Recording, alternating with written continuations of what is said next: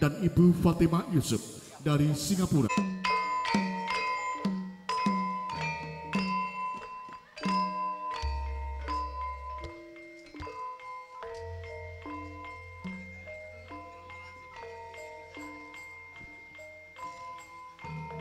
Wus dumugi wahyaning mangsa kala.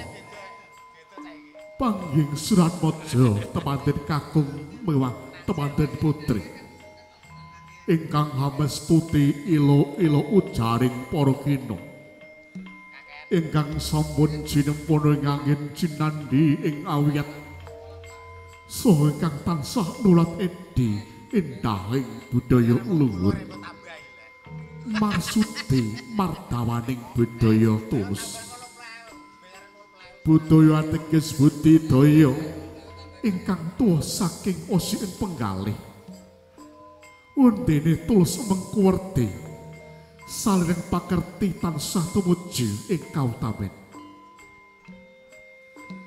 Kawurian Suratmaja temanten kakung kakanthi dening Rama Dala Ibu. Tuwin keluarga lumampah lon-lonan tumuju wonten sasunan kang piriji. Datan bedya miyang kang garwa temanten putri Gio lumampah lon-lonan hanya ketike niring kang garwa. Kawan jangkang gene lumampah kekalipun sami hambalang gantal ingkang winastan gondang kasih lan gondang tutur. Gondang kasih bilai gedhe mawadode pelambang ageng raos katresnaning temanten kakung miyang kang garwa nades wiwit lair tumutusing batin. Datang sama bedya kemanten putri hambal gantal dua suku pelambang jejer pawestri sampun syoga handhede sedaya pamurbanipun kang garwa. Sugra temanten kakung rucacane lo nuli tigan badhe tinapak ngantos pecah. Kawestara risang temanten putri sembakol bu mringarsa ingkang raka. Kemarin risang temanten kakung ami bak tigan pecah kawis tingal irengga werni jene lan pethak. Mengko panyuwunan wonten ngarsaning Gusti kang Maha Kawasa. Mugi manunggaling jalo lan estri inggalo pinyaringan turun nenggih putra ingkang utami ingkang bekti dhateng nusa bangsa negari tuwin aga minipin. Sigra temanten putri hamiji isam parenipun kang garwa kanthi keparengake cali Sukerta ugiya ilangu sak marga-marga ingkang tumempel wonten ing jiwa raganipun ingkang garwa.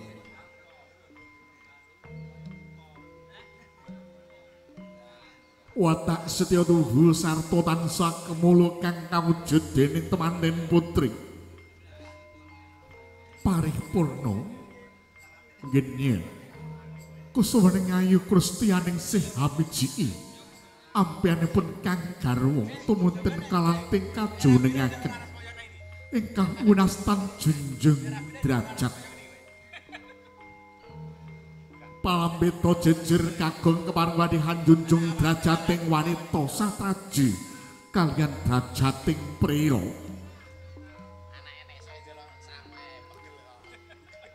Tuwuntun ibu juru sumbaga keparengamurba wujuting panjang ilang. Panjang ilang kang awujud kendi pratala. Kepareng badhe kaubengaken ambal kaping 3 wonten sisih putra teman kalih. Mengko palampita bilih Tri pakara manungsa ora weruh nanging diwenengake budidaya ya iku sepisan tumekaning jeje kapindhone tumekaning rejeki lan kaping telune tumekaning pesti paripurna ngenya Ibu Juru Sumbaga hamurba ujuting pandang ilang kinen keparham maringi wijian pupuh mring ngarsaning temanten kaloron mugia tansah pikantuk seseger sungguh uningi penggalih tumuntun risang temanten putri kepareng badhe lumampah sigra jumeneng wonten sisih kiring temanten kakung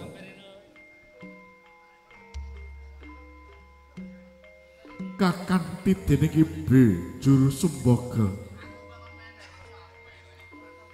kepareng ingkang Ibu Partini jumeneng wonten sisih wingingipun putra temanten kalih badhe nyikepaken sindur wonten ing pamidanganipun surat mojo temanten sekalian munggo ngarsa Bapa Parji keparhangasta panca ting sindur lumampah lon-lonan tumuju wonten ing sasana rinengga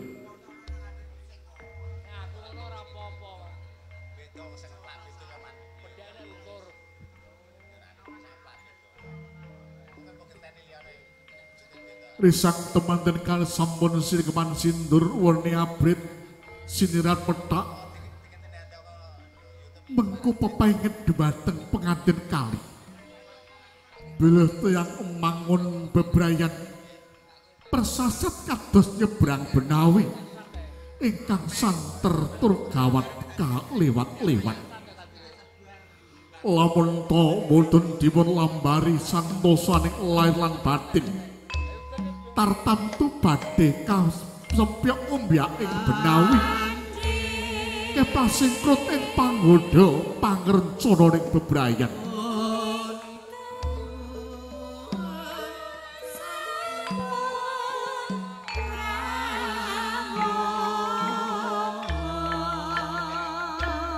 kados sampun prapteng umyan kang pinuji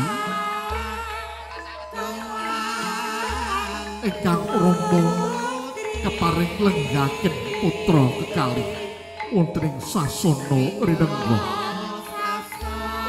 lumampah kanthi lulus raharja mangke mulya sigra kalajengaken tumapaking adicara krobongan jangkep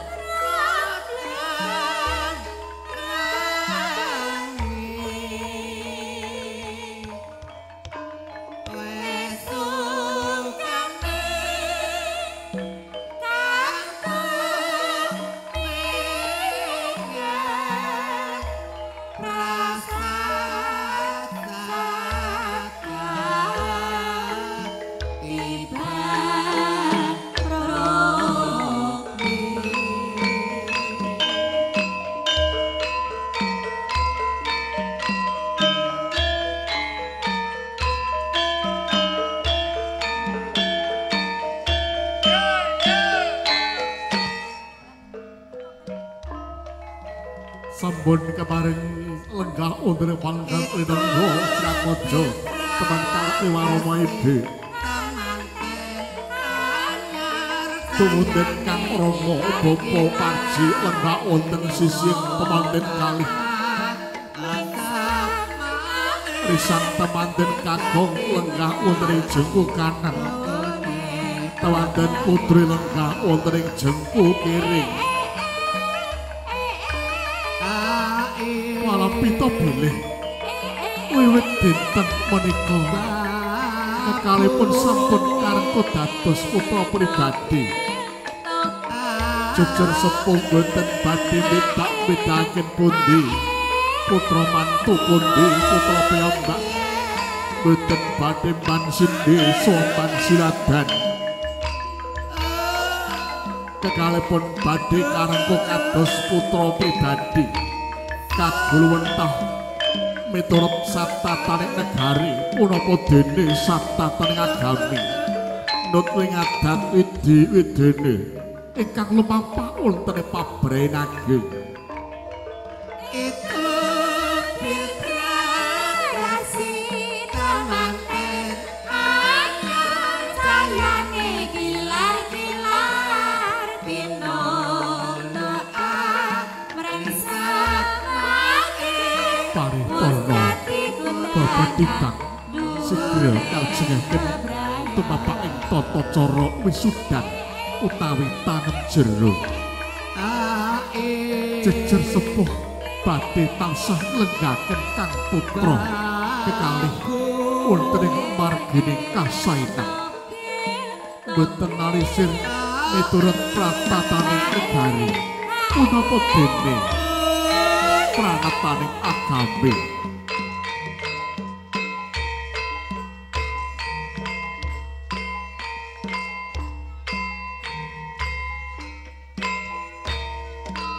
kepareng samben paripurna tumapak ing tata cara bebetimbang kajengaken kacar kucur utawi tampa kaya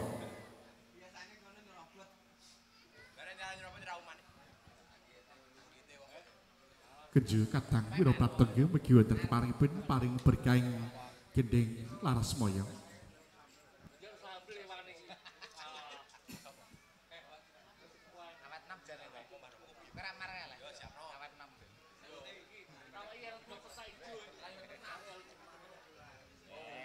Tasih keparing surat peje teman kalhana teping tata cara adat widi-widene kerobongan jangkep dening Ibu Paranggawisana kinden mrabesaken tata cara ingkang sampun kepareng lumampah nut mring adat widi-widene ingkang sinengker wonten ing Kadipaten Blora nut wewarah saking Karaton Surkarto Hadi Ningrat.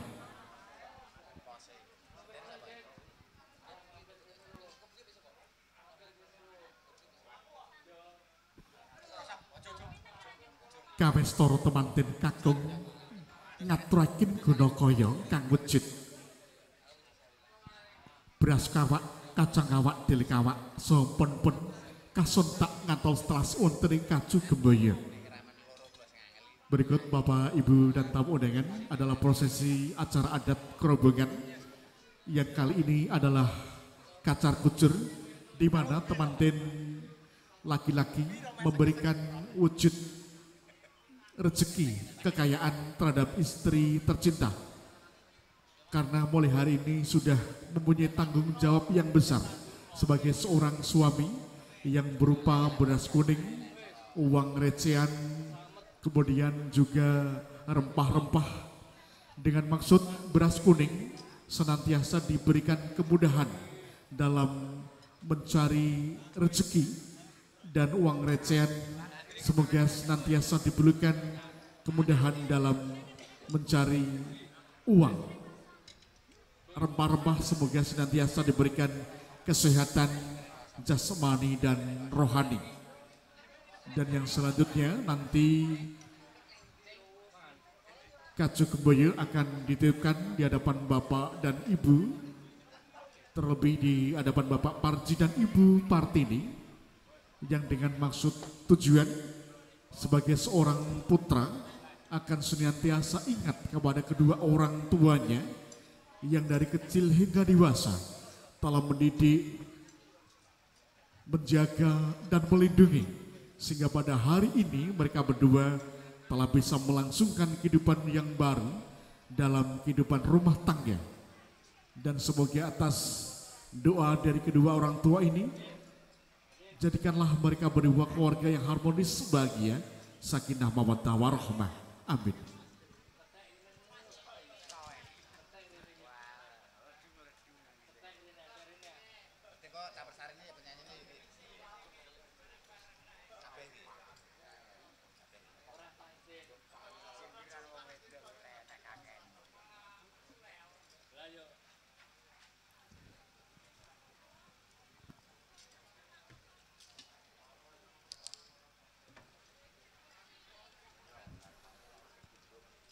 Sudah nampak berlangsung, kedua mempelai memberikan bentuk kekayaan secara simbolis yang berupa beras kuning, recehan uang, kemudian juga rempah-rempah sebagai bentuk perhatian seorang anak terhadap orang tuanya yang senantiasa memberikan doa restu dan dukungan untuk kebahagiaan putra tercinta. Selesai kacar kucur dilanjutkan dahar walimah atau disebut dahar kembul. Kedua mempelai yang pada pagi hari ini akan melangsungkan prosesi acara adat budaya Jawa Indonesia yang pada kali ini dalam prosesi kerobongan. Yang selanjutnya kedua mempelai akan menikmati hidangan khas, hidangan yang disajikan untuk seorang raja dan prameswari Jawa, terlebih di Keraton Surakarta Hadiningrat. Nampak kedua mempelai menikmati hidangan yang berupa nasi rending atau disebut nasi kuning yang penuh dengan lauk pauk yang dimasak dengan nikmat dan lezat yang dinikmati oleh keduanya. Dan nampak terlihat keduanya saling menyuapi, pertanda bahwa pada hari ini mereka berdua telah bersatu jiwa raganya, lahir dan batin, sehingga siap untuk melaksanakan suatu ibadah sunnah menikah sebagai perwujudan bahwa mereka berdua sebagai umat yang baik, umat Islam, dan semoga senantiasa mendapatkan pertolongan dan perlindungan dari Tuhan Allah Subhanahu wa Ta'ala, sehingga kehidupan mereka berdua bisa berjalan di jalan yang baik, yang benar, yang diridhoi, dan tentunya jadilah mereka berdua keluarga yang sakinah, mawaddah, warahmah, dan tentu pula segera dikaruniai momongan putra putri yang soleh, yang taat dan bakti kedua orang tua, terlebih kepada Allah Tuhan yang Maha Esa, dan tentunya harapan kebahagiaan selalu teriring doa yang dipanjatkan oleh seluruh tamu undangan yang pada hari ini hadir, terkhusus dari keluarga besar almarhum Bapak Lee Yong Kiong Ilyas Lee Abdullah dan keluarga besar Ibu Fatimah Yusuf dari Singapura. Selanjutnya adalah minum air suci, air bening secara bersamaan.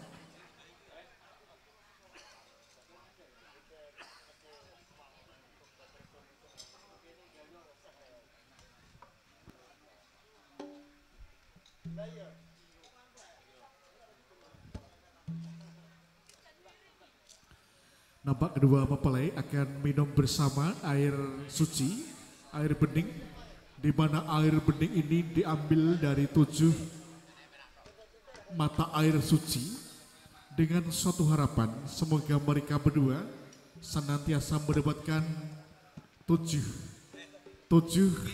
maksud dari orang Jawa adalah pitu. Pitu adalah pitulungan atau pertolongan dari Allah Subhanahu wa Ta'ala, sehingga dalam setiap langkah mereka berdua menggapai mengarungi rumah tangga senantiasa diberikan pitutuh atau petunjuk dan sekaligus pitulungan atau pertolongan dari Allah Subhanahu wa Ta'ala, sehingga hidup dengan bahagia sesuai dengan syariat Islam, tidak melanggar aturan agama dan tentunya aturan dari negara. Selesai sudah mereka melaksanakan prosesi acara kerubungan, dan selanjutnya adalah prosesi sungkeman, di mana teman-teman berdua akan sungkem bersimpu di hadapan bapak dan ibu tercinta sebagai bentuk wujud seorang putra akan berharap doa restu dari kedua orang tuanya dan sekaligus permohonan maaf atas segala kesalahan dan dosa yang telah ia lakukan mulai dari kecil hingga dewasa, yang belum bisa memberikan kebahagiaan orang tuanya, yang sering membuat repot, dan tentunya pada hari ini mereka berdua telah dewasa dan mandiri.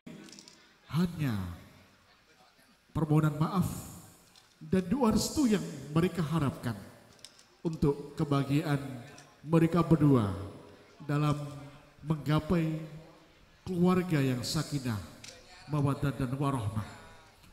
Sebelum sungkem di hadapan Bapak dan Ibu, Ibu Perias mengambil keris atau dengan istilah ngelolos deweng, dengan maksud tujuan ketika seorang putra bersimpu di hadapan kedua orang tuanya tidak diperkenankan membawa senjata dan melepas alas kaki. Sebagai bentuk ini adalah ketinggian nilai sopan santun terhadap orang tua yang selalu kita hormati dan kita hargai, karena orang tua adalah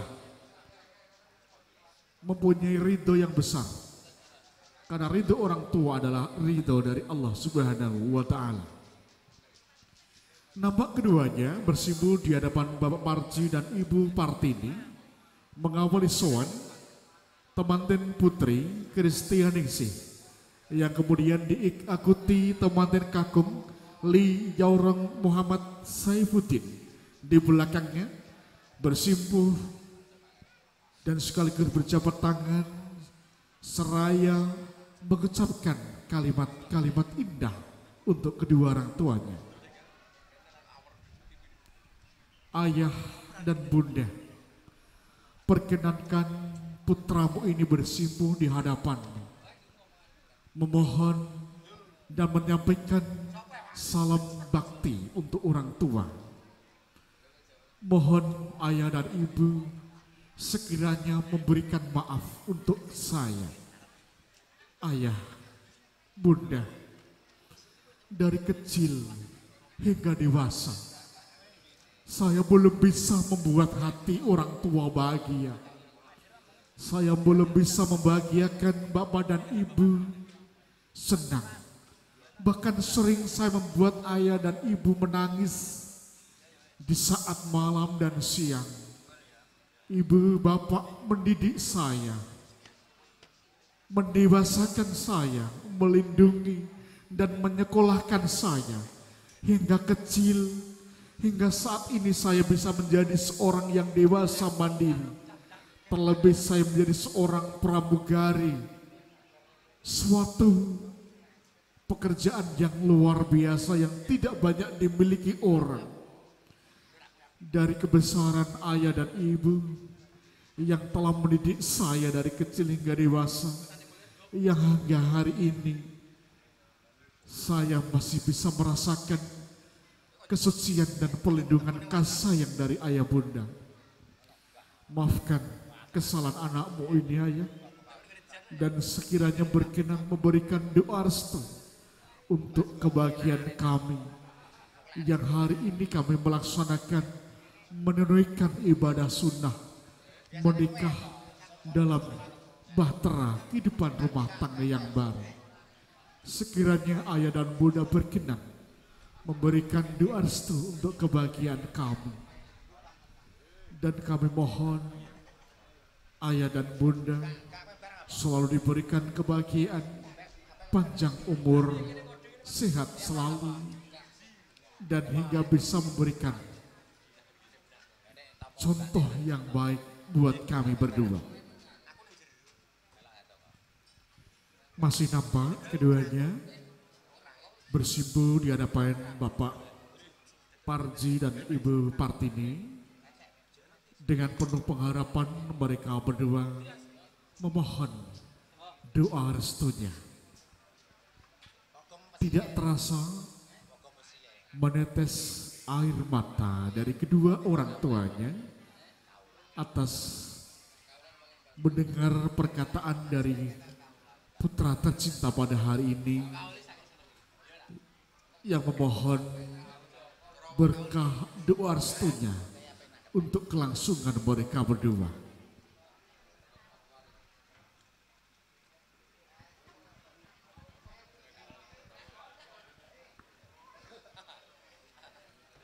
Selesai juga kedua mempelai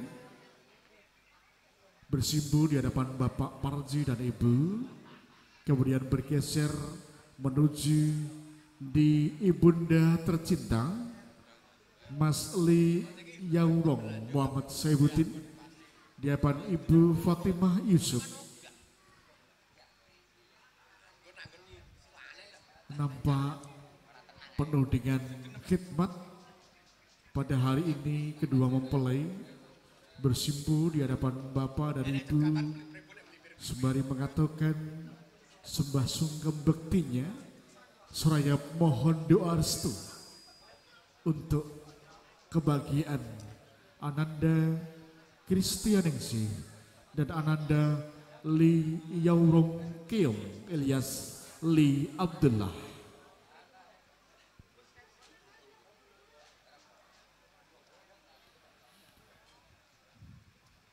Nampak keduanya dengan silih berganti, Ananda mempelai berdua mendengarkan ucapan doa yang indah yang keluar dari lisan seorang ibu tercinta, Ibunda Fatimah Yusuf. Karena doa orang tua adalah ridho dari Allah Subhanahu wa taala. Ridho Allah biru diwalidat. Doa kedua orang tua, ridho dari kedua orang tua adalah ridho dari Allah Subhanahu wa taala. Dikala orang tua meridhoi atas kebahagiaan putra berdua, maka Allah juga meridhoi niat yang baik ini. Semoga niat yang baik ini dalam rangka mengikuti sunnah Rasul dalam kehidupan rumah tangga yang baru menikah, Allah Subhanahu wa taala benar-benar meridhoi untuk keduanya. Ibunda, Ananda mohon maaf atas segala kesalahan dan dosa, dan Ananda mohon doa restu untuk putramu tercinta ini. Ibunda, doa terbaik dan Ibunda yang kami mohon. Dengan penuh rasa haru dan hikmat dan penuh dengan tetesan air mata, Ibunda tercinta Fatimah Yusuf juga Ananda Li Yong Keong alias Li Abdullah meneteskan air mata. Sudah berganti, keduanya telah melangsungkan doa restu dari kedua orang tuanya, berlangsung dengan hikmat, berjalan dengan lancar, tiada suatu halangan. Dan selanjutnya teman-teman berdua dipersilakan duduk kembali, dilanjutkan dengan prosesi foto keberabon. Silakan kepada rekan kameramen dari Yonas Fotografer dan Yonas Video Shooting untuk mengambil foto kedua mempelai. Begitu Bapak Ibu, tumapak ingati coro adat widi-widene, panggih temanten mewah kerubungan, jangkep sungkeman, sampun keparing, lumampah kanthi rayu licin lulus rarjo panggih mulya. Ibu juru sebagai saking wedding organizer paras gayu ingkang mijil saking Desa Gondang, Kecamatan Ngawit, Kadipaten Pernikahan putranya yang diberi nama Muhammad Saifuddin Kristiningsih putrinipun lancar, tidak ada halangan suama, amin. Bapak Parji sak keluarga hanya memberikan doa kepada mudah-mudahan pulangnya dan